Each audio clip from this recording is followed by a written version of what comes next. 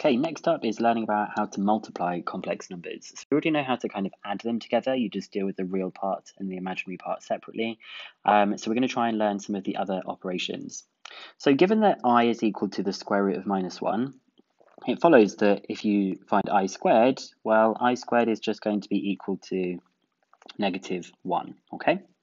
So we've got a couple of questions here, and it wants us to express each of the following in the form a plus bi, where a and b are integers. So question 1, we've got some double brackets.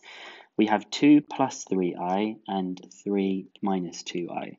Now, loads of people have different methods for how they expand brackets, but I'm going to start off by multiplying each bit by 2. So I'm going to do the 2 times the 3 and the 2 times the minus 2i.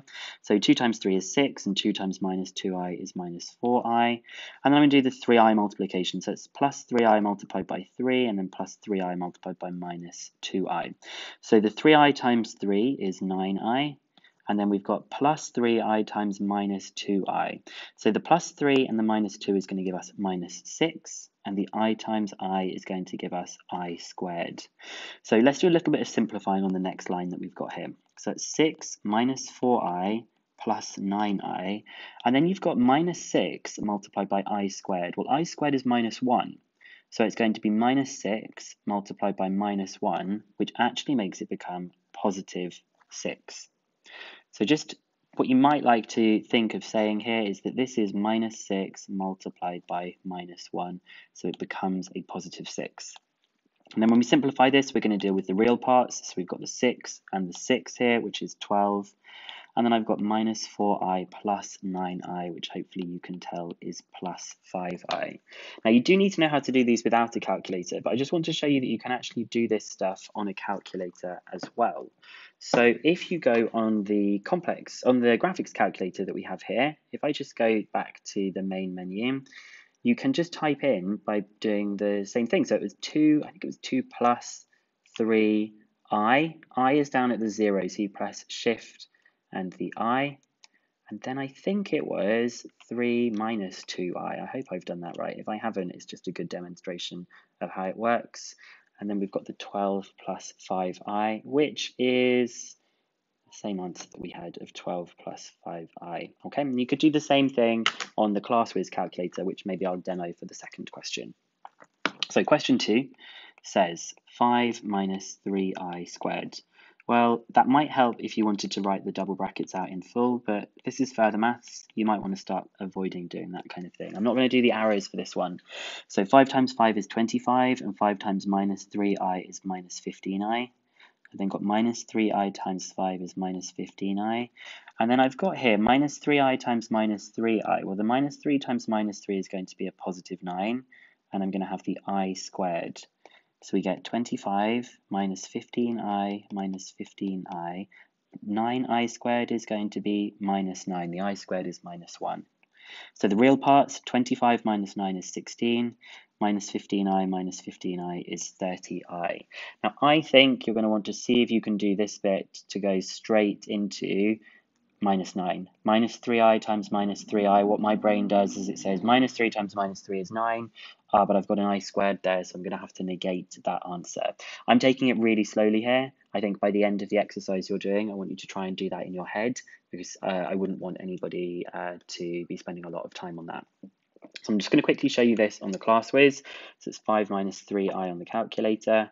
So you just go, make sure you're in complex mode, go back to the normal calculations, and we're just going to do brackets 5 minus 3i, which is the eng bit that we have here. You need to be in complex mode for this to work. So actually I need to go menu, number 2, complex, and then you do 5 minus 3i, close the brackets, squared, and we get 16 minus 30i. So you do need to make sure you're in complex mode, which is number 2 first, okay? Let's do some other examples now, things that get a bit more interesting. So we've got a function here, and the function is z squared plus 6x plus 13. Show by substitution that z equals minus 3 plus 2i is a solution of f of z equals 0. So what we're going to do is we're going to take this thing for z, we're going to substitute it in here, and hopefully that we're going to get the answer 0. Okay? So we are going to substitute that straight in. We're going to do minus 3 plus 2i squared plus 6 lots of minus 3 plus 2i plus 13, and we're going to hope that this gives us 0. Now, obviously, you could type this in the calculator, but at the moment, we're learning how to do it without. In case you get some questions that have some algebraic parts in, you'd get really stuck if you just relied on the calculator because you can't type the algebraic stuff into the calculator. So we're going to do it manually. Okay, you should be able to expand double brackets in your head. Okay, you shouldn't have to write them out. So we're going to have minus 3 times minus 3 is going to be 9. We're then going to get a minus 6i, but we're going to get that twice, so it's going to be a minus 12i.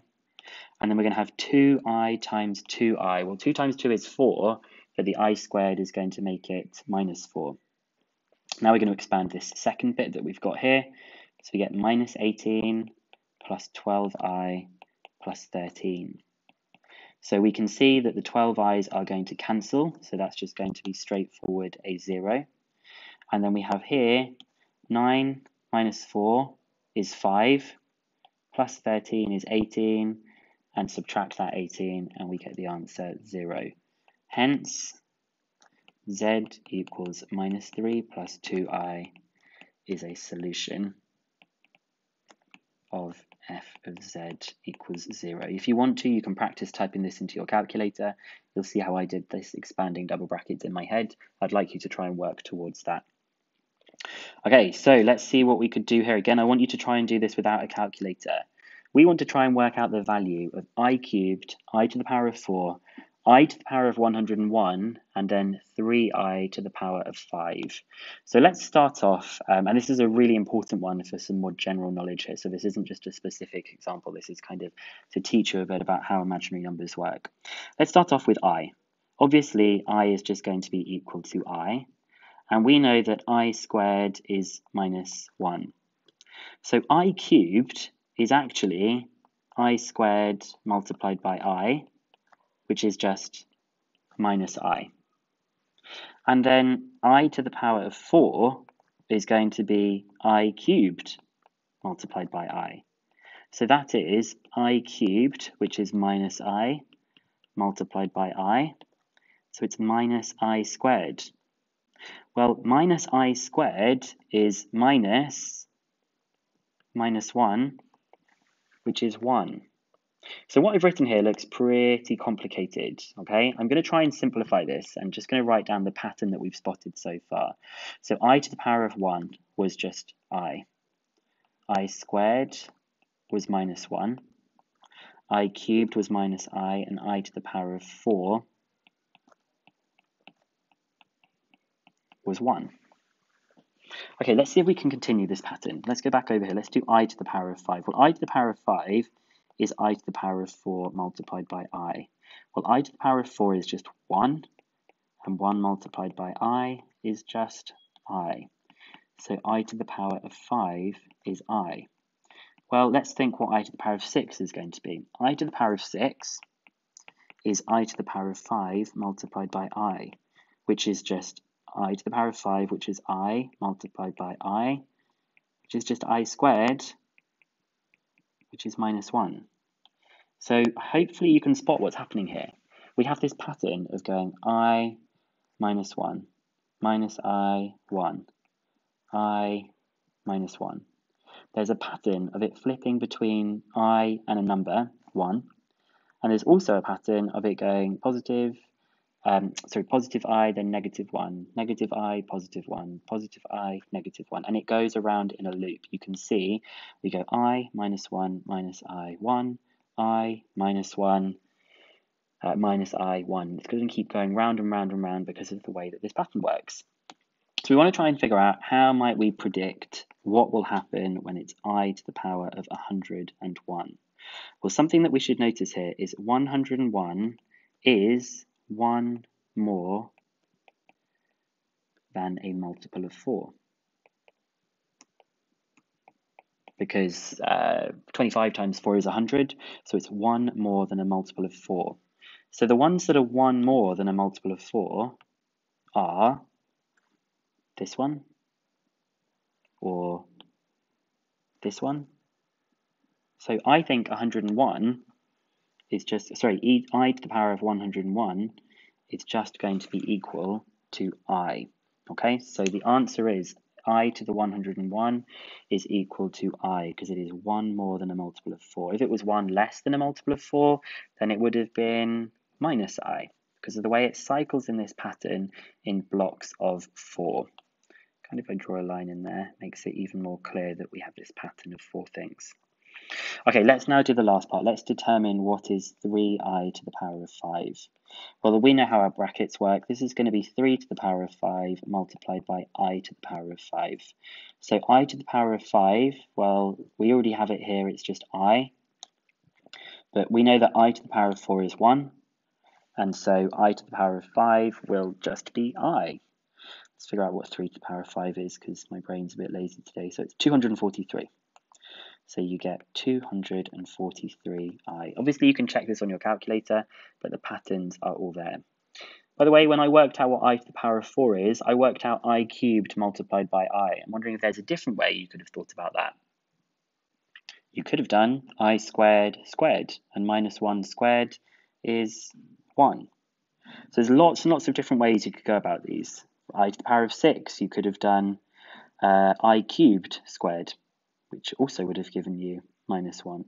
So make sure you're playing around with all of your knowledge of indices so far, and not just the way that I've shown it to you. There are lots and lots of different ways you could think about this. So go and have a look at exercise 1C. It's all about multiplying with complex numbers, and hopefully my examples that I've given you there should be really helpful for you.